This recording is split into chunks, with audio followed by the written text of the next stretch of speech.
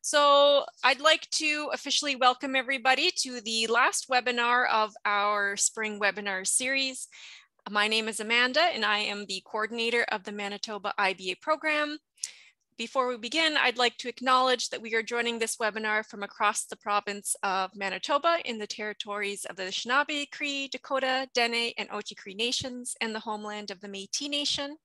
The Nature Manitoba office sits on Treaty 1 territory and the traditional homeland of the Métis Nation. All of these people have been strong caretakers of the land since time immemorial and continue to be strong caretakers today and into the future. So today we have Christian Artuso joining us for identification of Manitoba shorebirds. Christian is a dedicated ornithologist and conservationist with many years of experience working with our local birds in Manitoba. His PhD work examined the human density on eastern screech owls, and he is currently a wildlife biologist with the Canadian Wildlife Service in Ottawa. His passion for citizen science, ornithology, and conservation has led to his involvement in setting up the International Shorebird Survey in Manitoba, coordinating our breeding bird atlas, and Christian has been a member of the Manitoba Important Bird Areas Steering Committee since its inception, along with many other conservation and outreach initiatives. So without further ado, I will turn it over to Christian to get started. Thanks very much, Amanda. And I just want to say right off the bat, jump in with your questions at any time. I'll try to keep one eye on the chat. Amanda, if you see something I don't, just let's just make this as conversational as you like. Don't feel you have to hold your questions to the end. There's actually a lot of material and it's a little bit of a rush. So it's just better if you fire your questions as you think of them. And then that'll be a signal to me to speed up or slow down. I got someone off mute for just a second there. So, okay, so hopefully you can see that. A little bit of background. I will rush through this material because of time, but I'd like to give you a little bit of a sense of the big global picture. That's just kind of my nature of things. So worldwide, not in Manitoba, but worldwide, there are over 200 species of the things we call shorebirds. And they actually come from 14 different families. They're all the Shorebirdiformes, the ones that don't have webbed feet. Like the gulls are in this order, but nobody considers a gull to be a shorebird. The ones we know best are the plovers and the sandpipers, and also the avocets. There are a few more. The thickneys, if you've been down to sort of a bit more tropical locations, you might have seen a thickney. They're actually a nocturnal shorebird. This one is a three-striped thickney from Mexico. If you've been to the west coast of Canada, you might have seen this member of the oyster catcher family with their long bills that gives them their name for opening oysters. This is the black oyster catcher in the west coast near Vancouver. There's another species called American oyster catcher that sometimes comes into eastern Canada.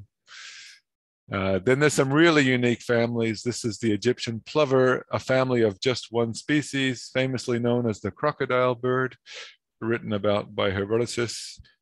Herodotus said that this bird picks the teeth clean of the Nile crocodile, which is not true, but that never stopped Herodotus. Then the jacanas. Some people will pronounce that word jacana because it's spelled Jacana, but it should be pronounced jacana. It's a cisadilla, and it's a Portuguese. Well, it comes to English from Portuguese, but it's an indigenous word.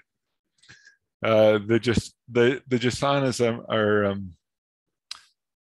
really interesting shorebirds. They look a bit more like a rail, but they're a shorebird, and they're actually also polyandrous, meaning that females have multiple male partners, and the males do most of the work of incubating and brooding. And we'll talk about that a little bit in others. Seed snipe, another example of a unique shorebird family. This one from the Andes, rufous-bellied seed snipe. button quail, believe it or not, are actually shorebirds, and so on. And with the name of shorebird, you might think that they're going to occur in shorelines, but actually shorebirds occur in a lot of different habitats. So there are quite a few grassland shorebirds, like this upland sandpiper that you can see here.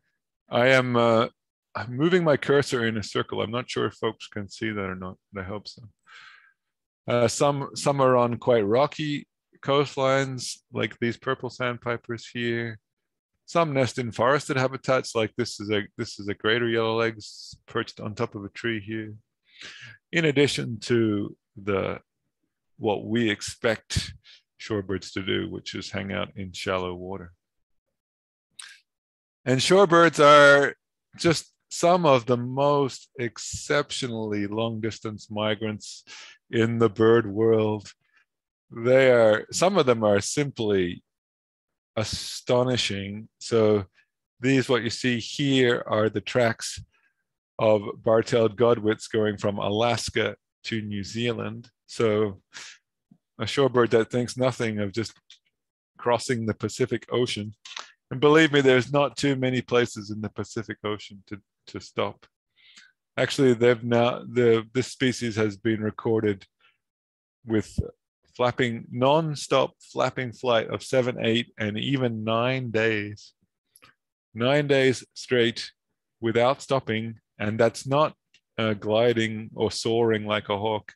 That's actually flapping flight. So it's astonishing.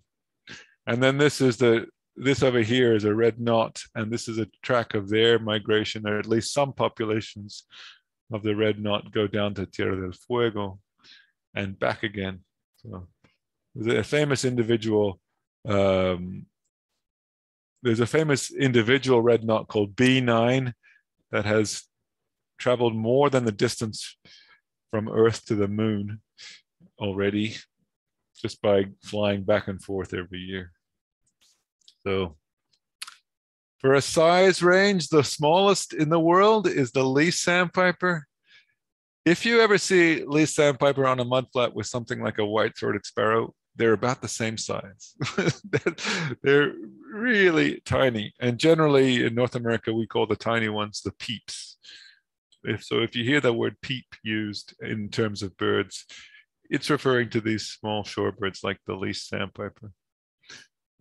Here photographed on its nesting grounds in northern Manitoba, but they're common through southern Manitoba migration. The largest ones are the curlews, in particular the far eastern curlew, which is about 860 grams or 63 centimeters from tip of the bill to tip of the tail. So that's sort of a range in size. And just a couple of really cool facts about shorebirds. One of the interesting things is that most of these families have fixed clutch size. They always lay 4 eggs. If you see anything else, something's happened. So either the nest is not complete yet, or the nest is depredated in some way. But they always lay 4. They have some really interesting behaviors in terms of reproduction, including quite a few polyandrous species. I mentioned that in terms of the Usanas, but a Manitoba example are the phalaropes, and this is a redneck phalarope. This is a female redneck phalarope, and she is more colorful than her male partner. And he does more of the work in terms of rearing the young. And that's also true for spotted sandpiper, also a polyandrous species. Okay, so in general terms, most of the shorebirds have tactile bills. You might think these are pectoral sandpipers, and you might say to yourself, well, isn't the bill supposed to curl downward on the pectoral like you see in the back? But actually, just to illustrate how tactile and how flexible shorebird bills are, I use this photo because you can actually see that the tip of the bill is capable of bending upward in this photo. So they can feel in the mud and capture things like polychaete worms that they can't actually see. And they have lots of fascinating behaviors too, if you get to watch them. I love watching shorebirds for their behaviors. So pulling up worms, bathing, etc., etc. Lots of great fun watching them. And you probably know what this behavior is. Anyone want to give it a guess what this killdeer is doing? The broken wing display is the common term for this one, and it's basically pretending to be injured. Its nest is nearby. I've come walking along this dirt road or this path. It's like it's trying to lead me away from either its nest or babies by pretending to have a broken wing. And the killdeer are famous for this. And that actually, I find that red rump of theirs really shows up when they display like this. So the broken wing display, famous birds like lapwing, another shorebird, get their name from it. It's very well known in a bunch of species such as the killdeer. All right. So we'll start with the plover family. General principle, I'm going to work through the Manitoba birds. I'll focus on the species that are reasonably regular. And in general, I'll start with the plovers, and then I'll do the sandpipers. And I'm going to start big and work my way to the smaller ones. So if you think the small ones are too hard to identify, then you should ask a lot of questions and we won't have time to get there. But this is, the plover family is much smaller. There's only a few, so they're a little bit easy. And what characterizes them is relatively short bills, and generally speaking, fairly large eyes. And they are visual hunters. So what this killdeer has done, the killdeer is of course in the plover family, is capture a cricket, as you can see. And it's done that by plucking it at the surface, probably on the ground or in the grass. So they're quite visual hunters, and they use their short bills to grab things. We'll compare that later with the sandpipers that have long bills, which tend to, generally speaking, for probing. Here is our largest plover. This one is known as the black-bellied plover. At least that's how it's known in North America. If you learned this bird in Europe, you may know it as the gray plover. Personally, I think the name black-bellied plover is not that great because several species have black bellies. And I think the name gray plover is just not fitting for such a wonderful bird. So I like to call them platinum plovers or silver plovers. Nobody has taken me up on that yet.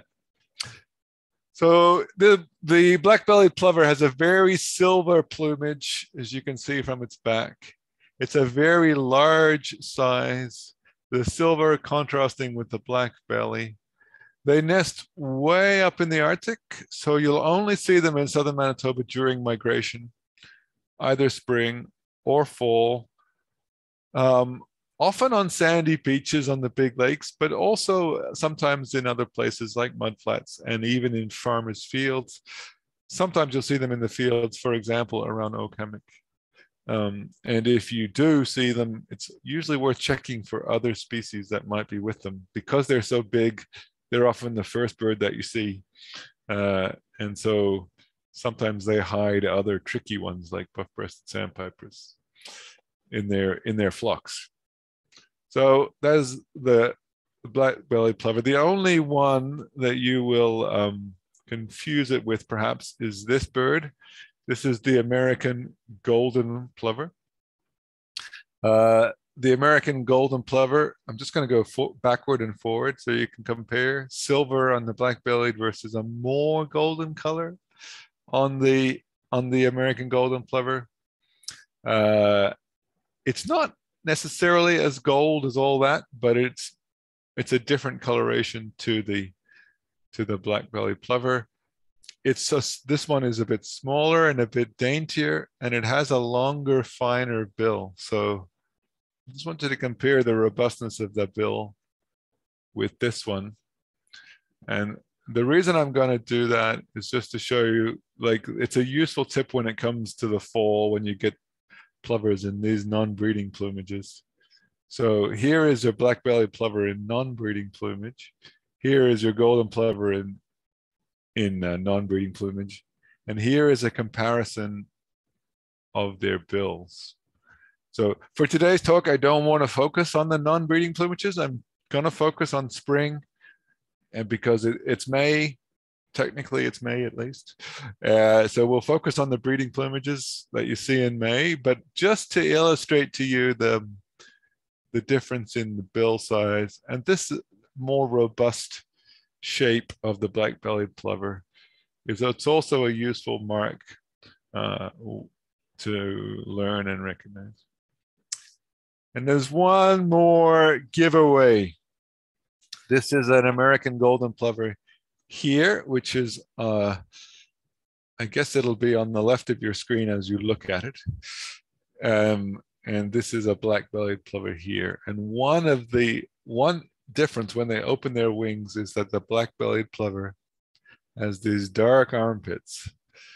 And that's a really good mark. So if you compare that dark armpit versus the white armpit of the golden plover, or grayish, then that's another field mark. If you're ever in doubt with those two species, you can wait for them to raise their wings and look for that. Christian, can I ask you a question? Sure, jump in. You know the black on the belly, Mm-hmm. in the black-bellied plover? Yeah. And so breeding. So in the golden plover, see it's white Right. in the vent. In the golden plover, does it go further back? Is that diagnostic or helpful?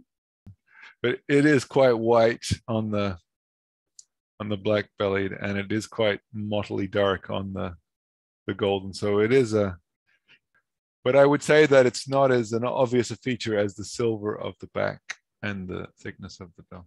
Does the black underarm, does it only for the breeding? Or No, not? no, you can probably see this is a non-breeding bird here. This is a fall or winter photograph.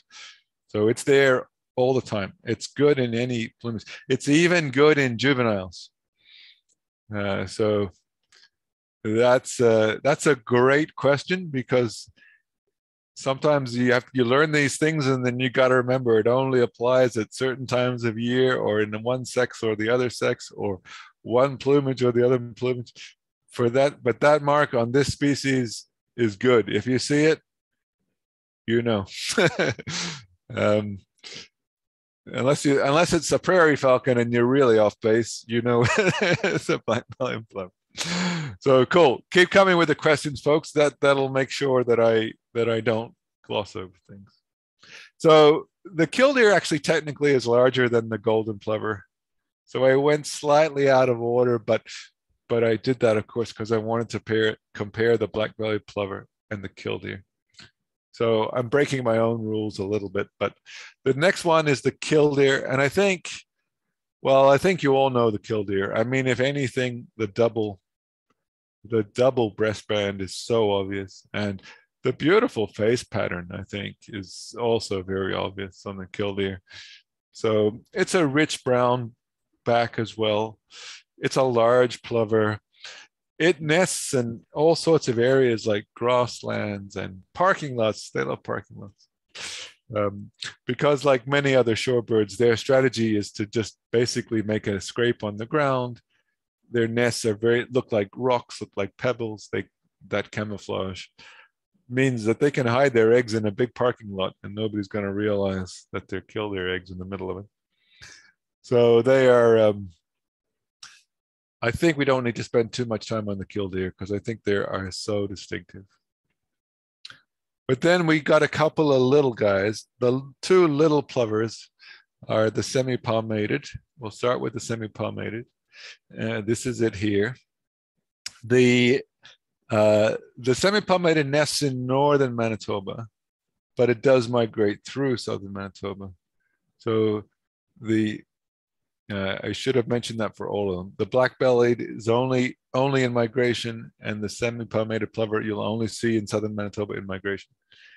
The killdeer you'll see nesting, and the golden plover you'll see nesting in Churchill in the far north, but not in the south.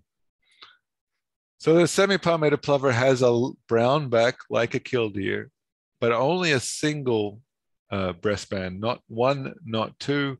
It's much smaller, and in breeding plumage, the orange base of the bill. And I find this head pattern quite distinctive too. I refer to it as a bridle. I think some people don't like that, but maybe that description doesn't work for you, but it's a very obvious dark line, just along basically through the underside of the eye and then up over the top of the crown. So that's the semi-palmated plover. If you see them in the fall, they still have some of that, but it starts to fade away. But they still maintain these orange legs and the orange base of the bill. So this is the rare one, and it's about the same size as a semi-palmated plover, but much, much paler in color, much sandier in color. I decided not to put the names of the species so people have an opportunity to make a mental guess in their head first. You can shout it out if you want, or you can just guess mentally, but gold star if you know that this is a piping plover. And extra gold stars if you know how to separate it from the semi-palmated. So I'm just going to do that trick of going backwards. Excuse me again. So notice that really patterned face, and notice how that line comes in front of the eye. And now look at the piping plover with that paler face, and it has a black line above, but not in front of the eye, and then it has that much sandier coloration. It also has just one breast bar. Piping plover is very rare in Manitoba. These days we only have a couple of pairs, if any, depending on the water levels, depending on the given year. That's kind of a long story, so I won't go into why so much, but it's a really rare bird. And if you do find these, make sure, take a good hard look, make sure it's not one of the other birds, like a semi-palmated. If you're absolutely sure you've got a piping plover, then you should contact Amanda, because we normally like to try to protect them. They do nest in southern Manitoba, but they're very vulnerable to dogs and ATVs and the like. So if they're nesting somewhere, we try to do a little guardian work with them. So they're sensitive that way. And they are listed under the Species at Risk Act as endangered. So this one is listed both in the Manitoba legislation and the federal legislation. So here's what they look like when they're nesting their little chicks. You can probably see a couple of fluff balls hiding underneath dad, I think, dad or mom, and then a chick here. They like to nest on wide sandy or gravel beaches or gravelly areas. And a few photos of the young ones, but I won't focus on that today. So that completes our plovers. 5 plovers: black-bellied, American golden, killdeer, semi-palmated, and piping plover. So the next family I want to deal with is the avocets and stilts.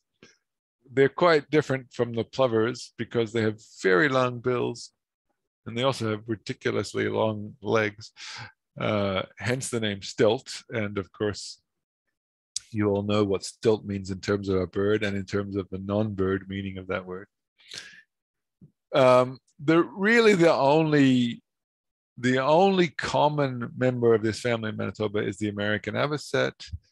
And the American avocet is so easy to identify with its bluish legs, its peachy colored neck, and its upturned bill and general black and white pattern, and that really thin shape. So it's pretty easy. They do lose the rusty peachy neck in non-breeding plumage, but they're still easy to identify.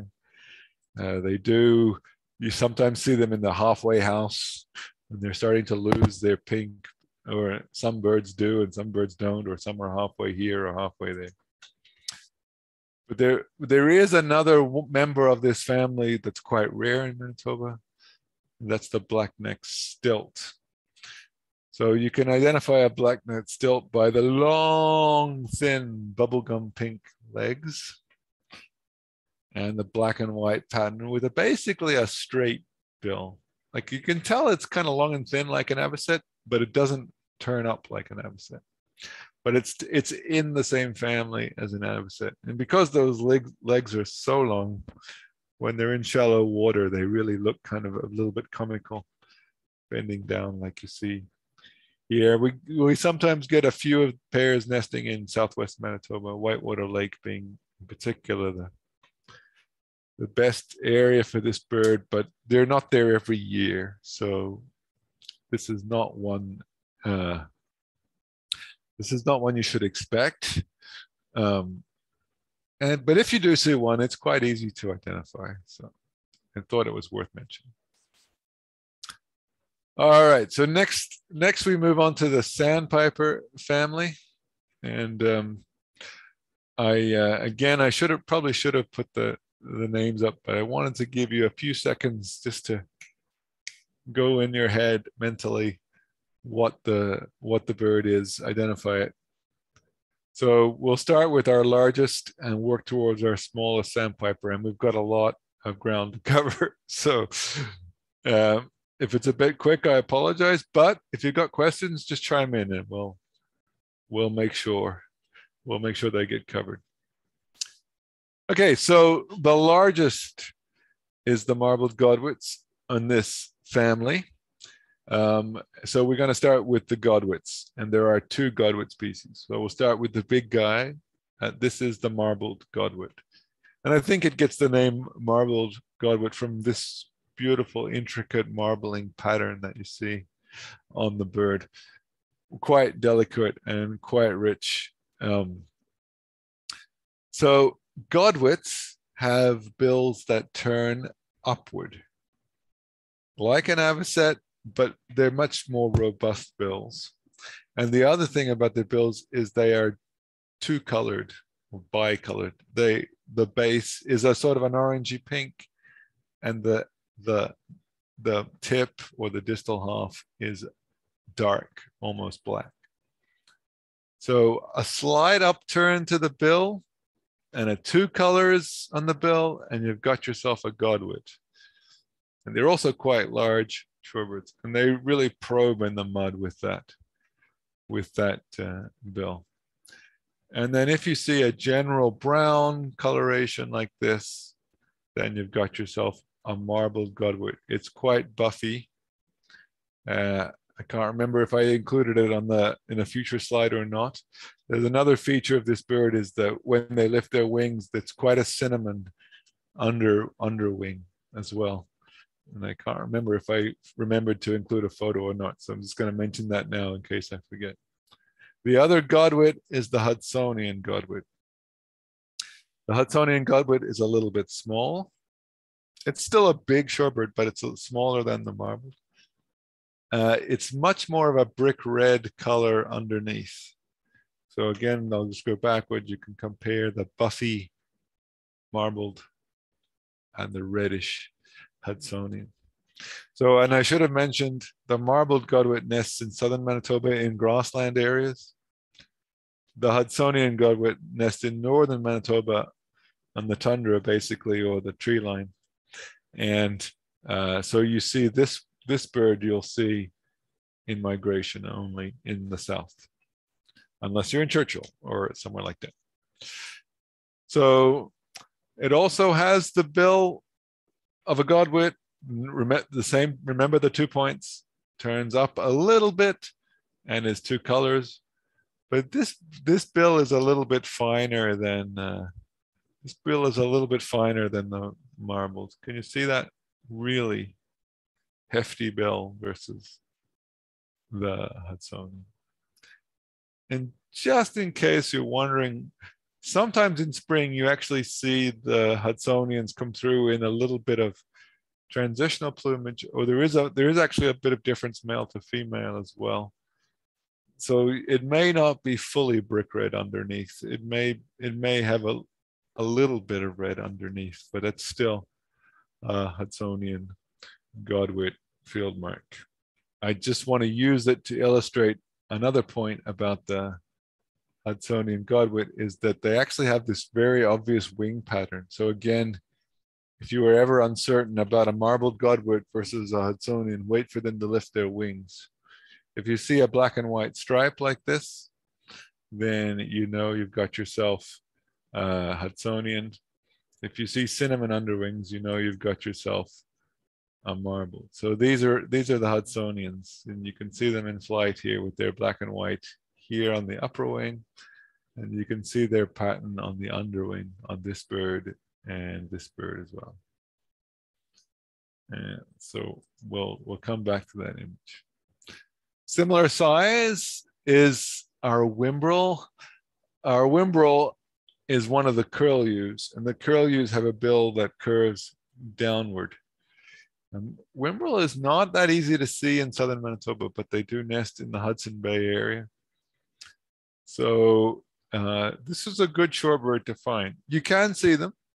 Sometimes you'll see them on the beaches. Sometimes you see them at places like Whitewater Lake. But they're hard to find. But if you see a large shorebird with a downward curving bill, it's always worth double checking. And sometimes a flight view of a Godwit, you might not realize that the bill curves up. So it's worth also noting that the bill is dark. So dark bill and down curving on a large brown shorebird, and you've got yourself a whimbrel. Also, these head stripes, they're reasonably distinctive. Reasonably, because if it's backlit or something like that, you may not be able to see them. But in good light, the head pattern with these stripes is quite distinctive, and this very brown cryptic plumage also. The next one is the willet. This is a non-breeding bird. The breeding bird is a bit more stripy below and a bit more patterned below. But the main identification feature of a willet is the bill is dark and straight. So let's just go a little bit backwards here, just to get a summary going. Two Godwits, bicolored bill turning up. Large one is marbled. Slightly smaller is Hudsonian Godwit. Next is the downward curving large shorebird is the whimbrel. And now straight bill, black bill and a gray plumage is the willet. And this bird is in more breeding plumage. You can see it has more markings on it in breeding plumage, but it still gives the impression of a very generally gray shorebird. Until this happens, until they fly. When the willet opens their wings, the gray shorebird transforms into a black and white thing of great beauty. They can fly above the grasslands or the flats, and it's like, wow, what is that thing? So they have a really obvious black and white striped wing. And just to compare, because I did mention the wing of the Hudsonian Godwit, so here I've put the Hudsonian Godwit photo that I showed you earlier against the willet. So you can see that difference perhaps. The willet has a really, really thick white outer band and a really thick white underwing band. It's not as thick on the Hudsonian Godwit as you can see here. So it's and you wouldn't be too likely to confuse the two anyway, but they're the two species with the black and white striped wings. But obviously the Hudsonian Godwit has the red belly. It's got the upturned bill versus the straight bill, and that black and white rump. I actually didn't mention that, the tail pattern as well. And there's the photo that I should have started with. That's a willet in breeding plumage. So it's the same grayish overall dark straight bill, but it has more of this scalloping barring pattern in the missing plumage. And as you can see from this photo, they'll nest in grasslands as well as on large gravel flats. So you can get them even in pastures. This bird is standing on a fence post in a pasture. Okay. So then, and similar sort of size to the willet is the greater yellowlegs. Now we have two yellowleg species. The yellow legs is quite yellow, like it's quite obvious. So usually I find most people don't have problems knowing that they're looking at a yellow legs. However, they may have problems knowing which yellow legs. So that is worth talking about. But the yellow legs are pretty distinctive. The bill on the greater has a very subtle upturn, and the bill base is usually quite pale. So notice how it's sort of that yellowish green at the base of the bill. Notice how the bill turns up, and notice how the bill is quite thick. And then here's one in the water. The legs are almost hidden, but you can still see the pale base of the bill becoming darker at the tip and the slight upturn. So you know you've got a greater. Here's one in flight. Sometimes when you see birds in flight, it's not so clear what their bill shape is. So you might think that this bird has a straight bill. So I just wanted to use that to illustrate. It can be a bit tricky. You might remember my very opening slides and the pectoral sandpiper with the bill curling up. So I just like to mention that sometimes, but when they're at rest, at perch, they will look like that. And then you want to compare that with the lesser yellowlegs, which has usually a dark bill, a finer, more needle-like bill, smaller size, which is very obvious if you see them together. And really a quite fine, quite pointy bill. Like a lot of shorebirds, they'll actually call from the trees when they're nesting. So this is a bit of a comparison that I sometimes use with the ratio. So usually lesser on top is dark versus greater on the bottom is pale at the base. And people say the ratio of 1.3 or less is lesser and 1.6 or greater or more is greater. That's probably not that useful to you, but you can see you can sort of compare the greater here with its thicker bill and larger size versus the lessers. And please ignore the dowitcher in the middle temporarily. We'll talk about dowitchers in a minute. Okay. Coming down slightly in size is the upland sandpiper. It's a bit of a weird one. It looks quite comical. It nests in grasslands, as you can see here. It's got like a very small head, and so the eye looks quite large in the head.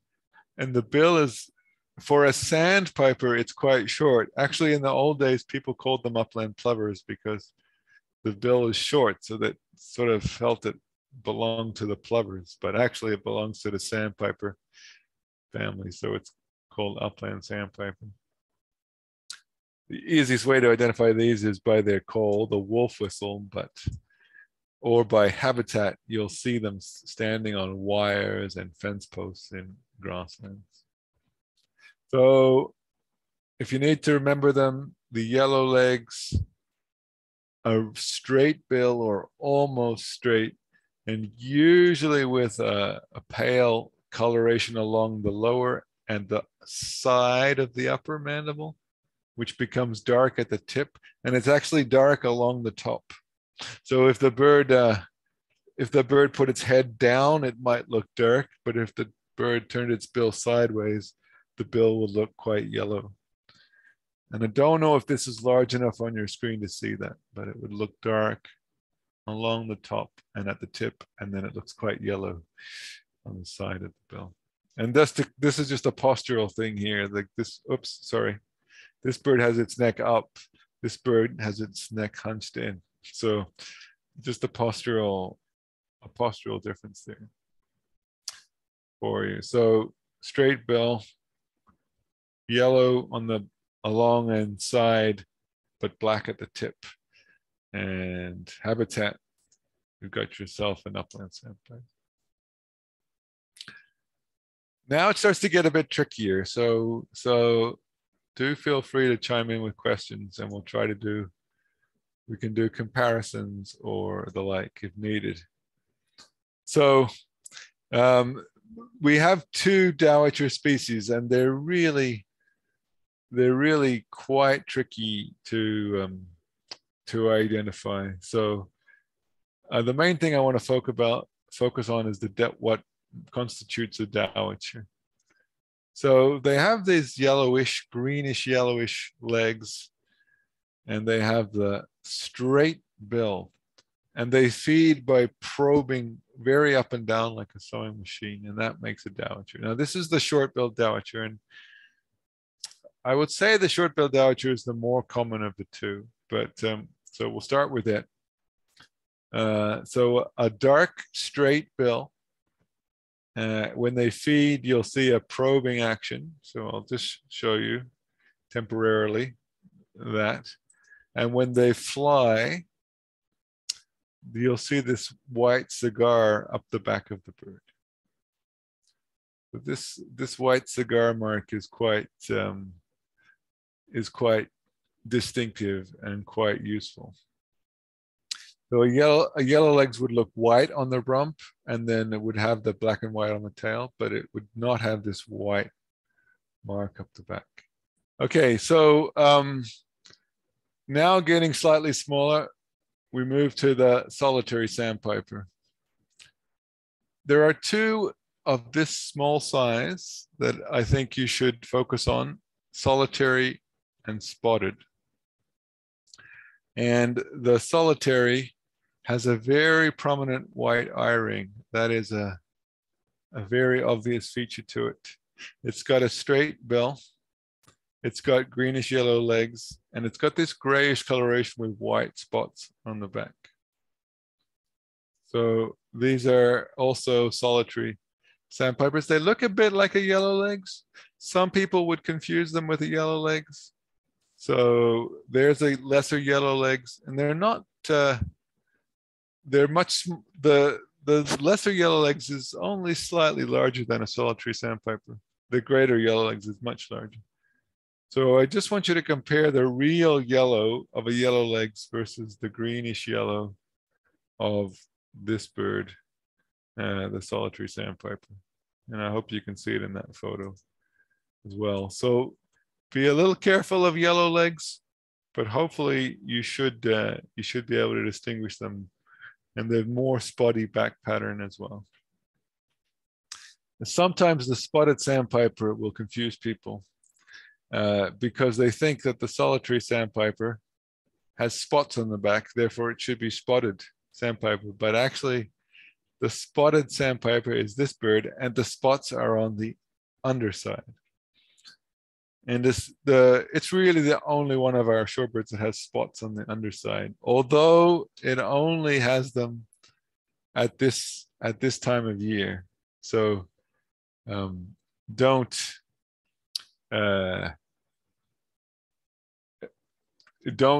treat that as diagnostic at other times of years. Remember that at this time of year in breeding plumage. The spots on the underside is such a giveaway. The orange bill with a black tip is also a useful feature. The small size, and it's got some other behavioral things like it wags its tail a bit. Bobs its tail would be a correct word. It bobs its tail up and down a bit when it walks. And it's a bird you'll find in rivers, along river banks. Like I used to see them along the Assiniboine River all the time, for example.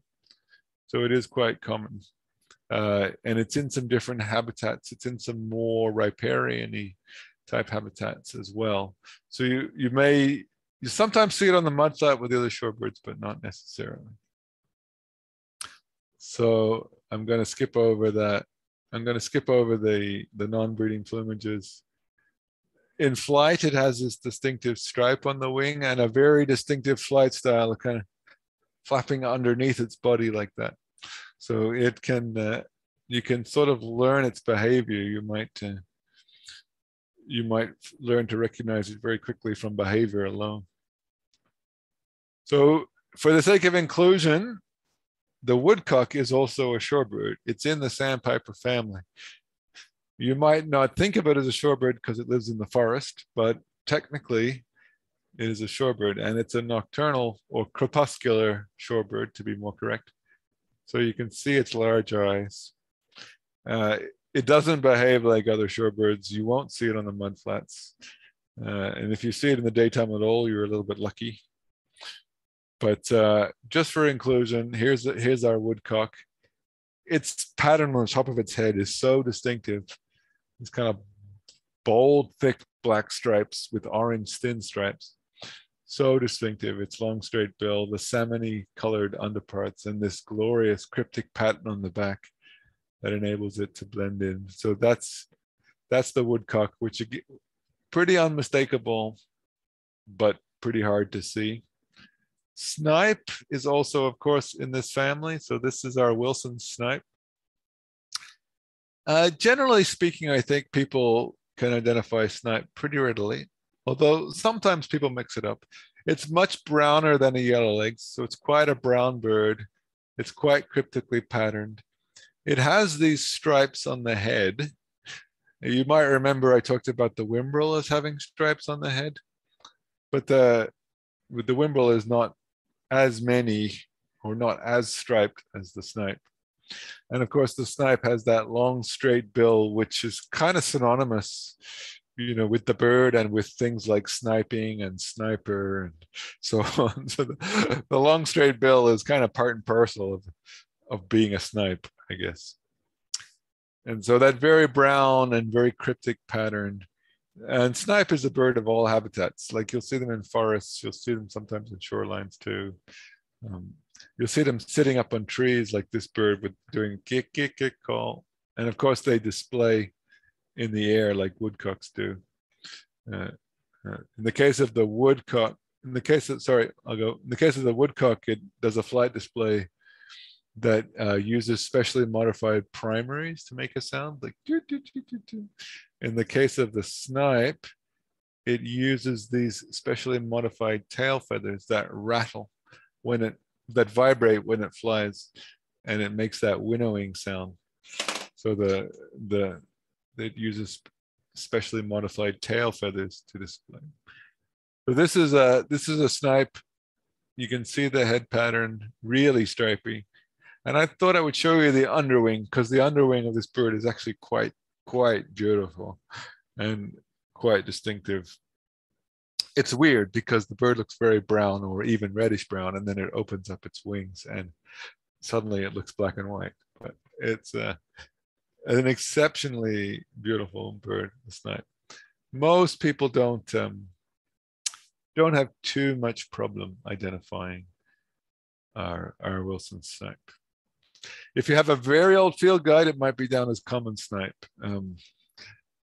Nowadays, that common snipe and the Wilson snipe have been split. So the common snipe is a Eurasian species, and the Wilson snipe is a North American species. I thought I mentioned that because every so often I get a question about common snipe. Okay, so now we're moving into the smaller ones, and this does start to get a bit tricky, although in May it's a much easier. So these are the red knots. The red knots have this, I would say it's a unique color. Now, we've seen red shorebirds already, like we've seen the red of the Hudsonian godwit, for example. But I don't know, this salmon-y red color of the red knot, in my opinion, is quite distinctive. Red knots are a very compact, chunky shorebird. They have a beautifully intricate pattern on their back. And they have a dark straight bill and dark legs. And then, so this is what they look like in spring. They're hard to see. This is another one that is listed under the Federal Species at Risk Act as endangered. So this is another endangered species. They're not that common in southern Manitoba, but you can see them in spring in the wetlands. You can also see them on the big lakes, like on the beaches around Lake Manitoba and Lake Winnipeg. It's turning out that with all the work that the IBA program is doing, that Riverton Sandy Bar seems to be one of the best places to see in Manitoba. But you can see them elsewhere. I've seen them at Whitewater Lake or along the shoreline of Lake Winnipeg as well. In this plumage, they shouldn't be too hard. So we'll just leave it at that, and I will gloss over the non-breeding plumage. Likewise, the ruddy turnstone in May should be quite easy. Like, it's really very distinctive pattern. The rich red up the back, and then this harlequin pattern on the face, the bright red legs, and then this dagger-like bill. So they actually, the name is quite apt. They do literally turn stones. So the ruddy turnstone will use that dagger-like bill to flip up things and then grab a tasty morsel underneath a rock or whatever it's just flipped over. Actually, the face pattern is unique, and you can identify individual birds by the unique face pattern. But very easy if you remember that sort of stripy face and white, and the red back, the pink legs, and if nothing else, remember that distinctive bill, which looks really quite like a dagger, because then when it comes to fall and juvenile plumages, you're like, oh yeah, I recognize that bill.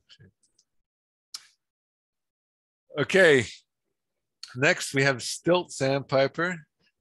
Stilt sandpiper is quite tricky in non-breeding plumage, but it's relatively easy in breeding plumage by the stripes on the belly.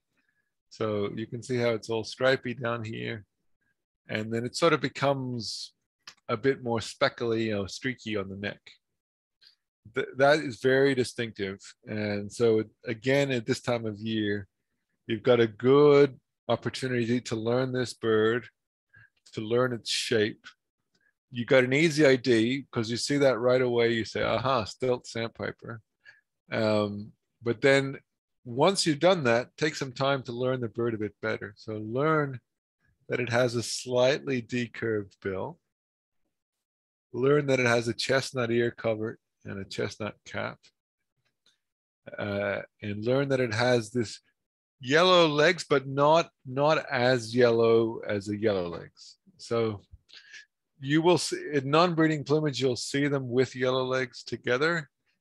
At that time of year, they'll look like this. You might say that's not an easy ID, but if you've learned those features, you can remember that bill shape. The chestnut ear coverts will stick around, so you may see that even at other times of years. Okay, next in terms of size is the pectoral sandpiper. This is our pectoral, of course, from the pexus, referring to the breast pattern. The most obvious thing about pectoral sandpipers is the breast pattern. Really sharply contrasts from the belly. Like the belly is white, like really white, and the breast is really brown speckled. And there's almost like a line between the two. You can see it in this next photo again, like there's almost like a line between the two. And their bill is also got a slight decurve on it, decurve, downcurve, but a lot of orange at the base, becoming dark and at the tip or towards the tip. Orange legs, and that breast pattern and that bill pattern are the things to remember for pectoral sandpiper. And it should be reasonably obvious. Now, the one thing I want to say about the pecs, though, sorry, I shouldn't use shorthand, pectoral sandpipers, is that there's a big difference in size between males and females. So be a little bit careful about size. I've put these in terms of decreasing size, but there's a big difference between a male pectoral and a female pectoral. And a male looks like a much bigger bird, whereas a female, maybe you might think you're looking at one of the peeps. So I just want to say that it's worth studying. It's worth studying and remembering that pattern. Orange legs and that breast pattern to belly and that bill with the orange base. It's worth remembering those things. And if you think you're looking at a peep and it's got those features, then maybe you can say, oh, maybe it's just a small pectoral sandpiper. So similar in sort of some general coloration is the buff-breasted sandpiper, but the buff-breasted sandpiper has a straight dark bill and even buff coloration through. Similar sort of orangish legs, but quite a distinct bird. Very delicate looking, very long-winged looking, and the buff is sort of even throughout. So this is the buff-breasted sandpiper. This is a tricky bird to see. They're hard to see. They blend in with fields so well, and you're less likely to see them on a mudflat and much more likely to see them in a pasture or a field. They're much more of a grassland bird than they are a shore bird. So remember that. And you remember what I said in the beginning about plovers? Remember I said black-bellied plovers are big and obvious, and golden plovers are big. Well, in non-breeding season in particular, this is an illustration of what I meant. So this is a photo of a field in fall. There is your black-bellied plover right there. That bird you can see as you're driving by. But these birds here and here, which are these buff-breasted sandpipers here and here, this one corresponds to this one, this one corresponds to this one, this one corresponds to this one, and this one corresponds to this one. They are really hard to spot in a stubble field. So buff-breasted is one that birds get quite excited about because they're hard to see. So here's a buff-breasted on top. I won't go into the rarities. That if you know what the bird on the bottom is, then you're really excellent. You probably shouldn't be in this work. I have a slide here comparing the buff-breasted sandpiper with the ruff, and the ruff is quite rare in Manitoba. So I'll skip over that, I think, in the interest of time. Okay, so now getting down to the really little guys, the sanderling. The sanderling has a red head in breeding plumage, and it runs along the beaches usually. So usually you're going to see it on the beaches, and that red head is quite distinctive. The thing, though, is that most people don't see sanderlings with the red head. They see them at other times of years when they're this ghostly pale bird, like this juvenile or like this adult. So they really look ghostly pale, and they run along the beaches, and they're quite comical. They run so fast. They're like little wind-up toys. So the red head is very distinctive if they have it, but it's only really in May that you're going to see a sanderling with a red head. And usually you won't see them. In the same habitat as the mudflat birds. You'll see them on the beach. They do one. It's worth noting their big stripe on their wings, which is a quite obvious stripe as well, in case that's useful for you. And similar size to them is the Dunlin. The Dunlin is easy in spring, hard in fall. So actually it used to be called red-backed sandpiper because it has that red back, almost like a turnstone. But then its bill is not like a turnstone. Its bill is dark and downward curved.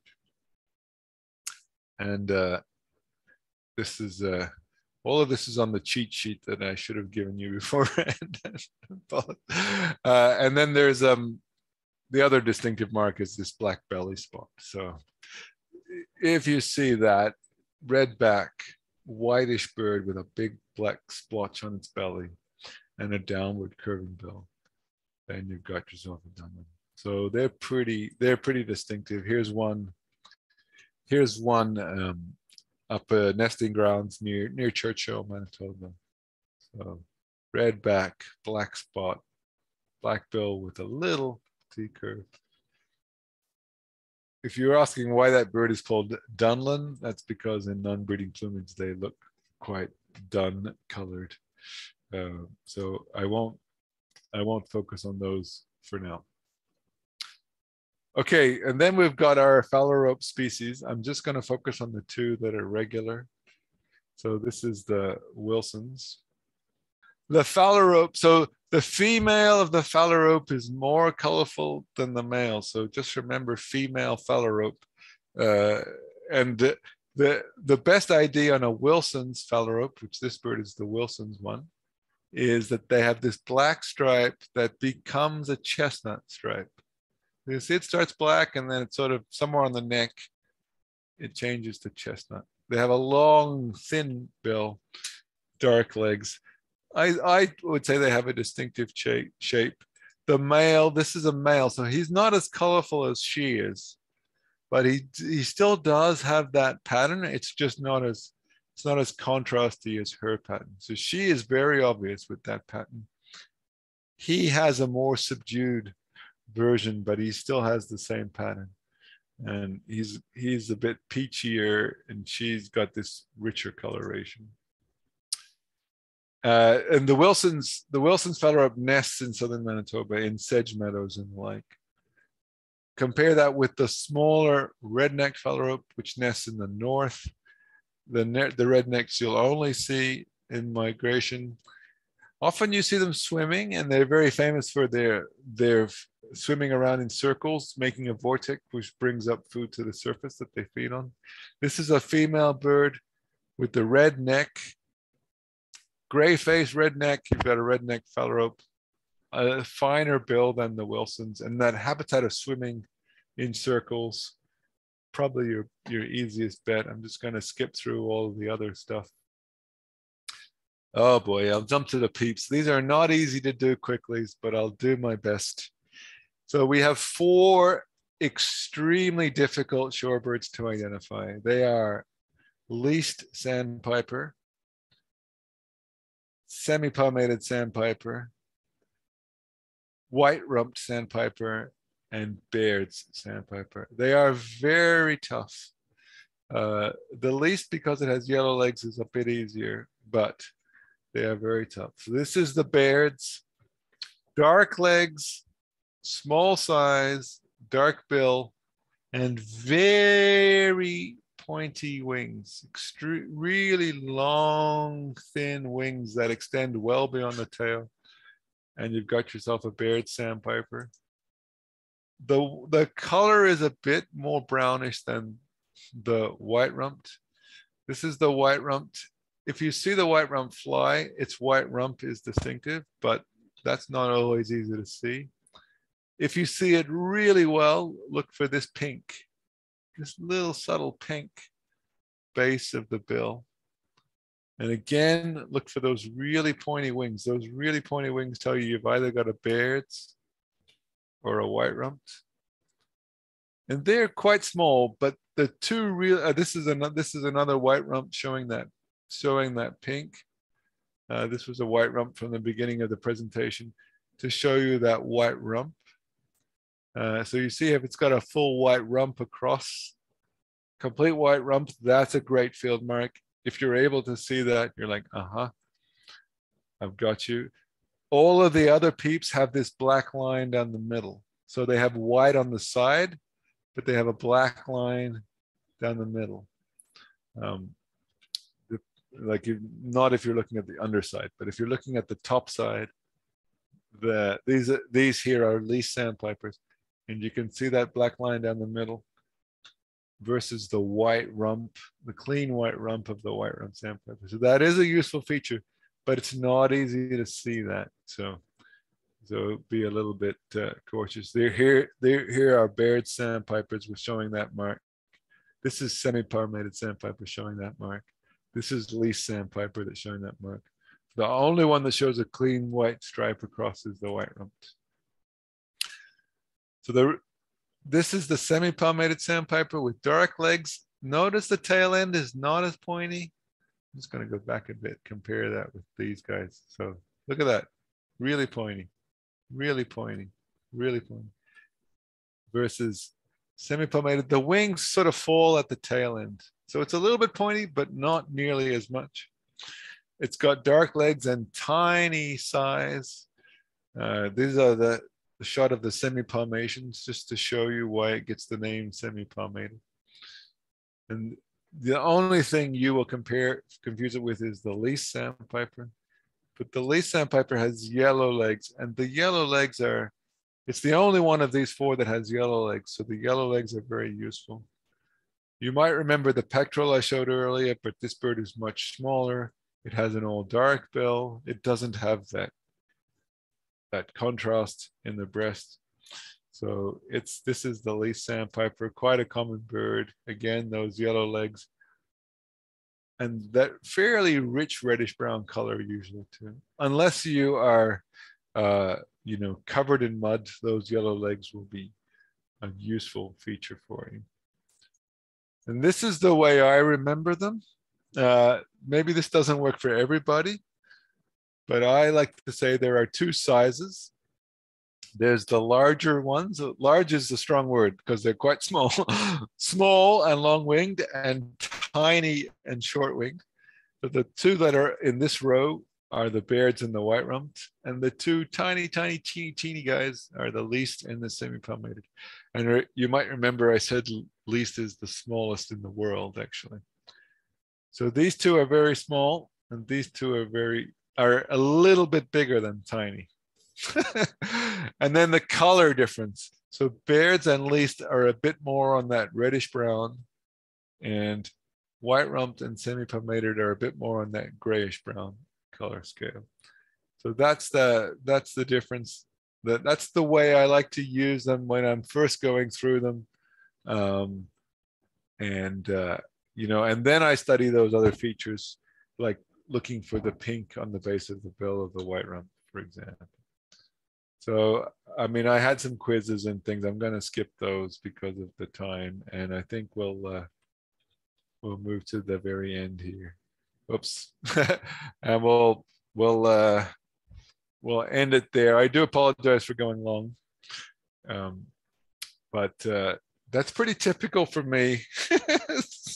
I don't think that's an excuse, but it is pretty typical for me. That is perfectly fine, Christian. You gave us more tips and tricks than we could fit into the hour-long presentation. So if Christian's happy to stick around, I'm happy to stick around. If anybody has questions, if you want to unmute yourself, remember, you just have to press the mute or unmute the little microphone button, and you should be able to talk. Thanks to everybody who said thanks in the chat. I'm just I've got a request to do long and short-billed dowcher. But I'll take another question in the interim, and then I'll do that. Christian? Yeah, go ahead, Linda. Do you think because there is so much water around that we're not going to see the huge concentrations of shorebirds, that they're going to be spread out all over the place? That's possible. It's really hard for me to know since I'm not there right now, but yeah, I realize that, but normally, like normal, whatever normal is, but we have like there'll be ponds, but not nearly as much as what we have now. And so they've got so many places to land now. A lot can change in just a short amount of time. And the real peak of shorebird migration is towards the end of May, like the 3rd week. Right. What I like to do is at this time of year, like early May, is sort of look around where there is a lot of standing water and make a mental note of it, and then go and revisit that a couple of weeks later. Sometimes there can be a huge change. Like sometimes you're going with great excitement and then you get there and there's no water left. Right. Sometimes that's of course got to do with human activity as well. Sometimes there's pumping and things going on, but it'd be a bit hard to say. It might actually be good. Like it might actually mean that you've got some nice shorebird spots with shorebird concentrations where you can go and quietly compare the differences between multiple species. That's really fun. That's really fun when it happens, and it's it's a great learning opportunity. Like they might not be half a mile away, sort of thing. They might not be half a mile away. Every so often, for example, when they do a drawdown at the right time of year at Okamic, once or twice when the teal cell, for example, is being drawn down at the right time of year, it's just amazing because you get great close views and you can have quite literally 20 or more species in the same area. So, that's fantastic learning opportunity. So keep an eye on it, Linda, see what happens. Remember that a lot can change between then and now. Right now, you'll have your killdeers, your yellowlegs, and a few others. But in a couple of weeks, you're going to have a lot more. So get ready. I've got a question in the chat. So I'm going to share my screen one time. Somebody asked if the dowitchers, do mix with other species. Absolutely.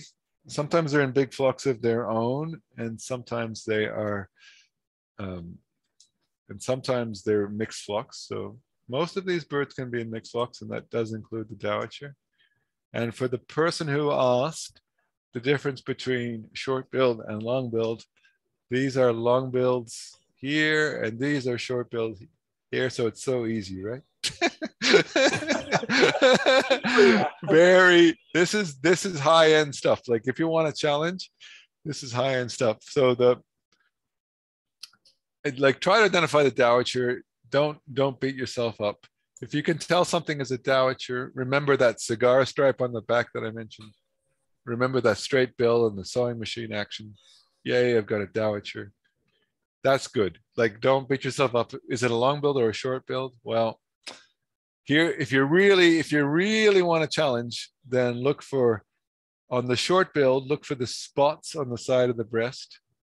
On the long build, it looks much more like barring on the side of the breast. So spotted versus barred. There is a subtle difference in color. I would describe short build as a bit more close to salmon, and the long build is a bit more red. That's subtle. That's not easy. Maybe you don't like my adjectives. If you can pick your own adjectives. And then the back is a little bit different. So the back, the short build has these really orangey tips and buff mixed. The long build has a lot of white. So it looks more black and white. It does have some orange, but it's got a lot of white tips. So the back with the white tips versus the orangey buff, the sides spotted versus barring, and a subtle difference in color if you need to tell them apart. And those are the dowager. Dwayne, we should, there's a website. Amanda, can you put that website in the chat perhaps? It's bandedbird.com or what? It's something like that. You can go to that website and report it. They usually want you to read the whole number. If not, Dwayne, I see you're holding up a photo. So if you like, you can email that photo to Amanda or myself, Amanda can give you my email if you don't have it, and we can do our best to read the band and report it. But if you do see a shorebird with a leg band or a flag, some shorebirds have a colored flag on their leg, please do try to photograph it. We had a super exciting case of a red knot that our volunteers photographed on Riverton Sandy Bar. And it turns out that bird came all the way from Chiloé Island off the west coast of southern South America in Chile. So, you know, sometimes that stuff is super exciting. That's actually very interesting for the reason that I didn't realize that those red knots from the far Pacific side came through Manitoba. So it was really great. I was going to ask Christian, related to Linda's question. Yeah. I know you can't, you don't know sort of what the habitat's looking like in Manitoba, but are there places in general you would suggest seeing shorebirds in high water years? Yeah, there's some so if you live in Winnipeg and you go to Okamic, you know, like go up Pipeline Road and Blackdale Road, or go over to Highway 8 where Highway 8 meets 67. There's often standing water in those fields. You know, like I just always used to keep an eye on them. Sometimes beyond the north side of Okamic, like 84 north, and there's some roads going north from there. You know, there's standing water there. It's where we had a Eurasian widgeon there and all that standing water one year, for example. Those areas are really good. Even in Winnipeg, like even around the dump in Brady landfill and those roads that sort of lead up around the perimeter or behind the dump.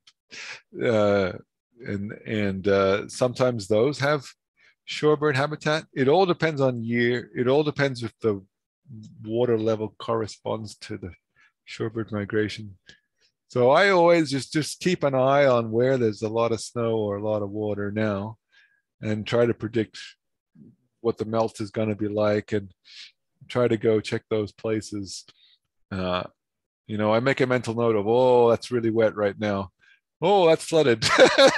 Probably the only person who's excited about standing water is a shorebirder, and you better not say that too loud because some of the farming folk might get up mad at you. But I usually watch it, and of course in the west, you know, there's some spots on the east side of Brandon and the way down to Whitewater Lake. There's a couple of sloughs that, depending on things, will be good or too deep. Whitewater, it just sort of depends. Like if in some years the shorebirds will be in the standing water quite far from the lake, in other years they'll be more on the lake shores, depending on where things are at. So I can't give anybody anything really specific this year because I just haven't been out there scouting the standing water. But you can do that on your own. It's kind of fun. And you have to be very careful right now because there's so many roads are flooded, you know, like might be just a very short section, but you can't go through. The bridge at La Barriere Park is completely, it's gone. Yeah, it already had issues back in the day when I was there. Like, no, birders never get stuck. It's good. It was, no, you can't. The road is absolutely closed. There are no guardrails left on that bridge at all. It's just trees and everything.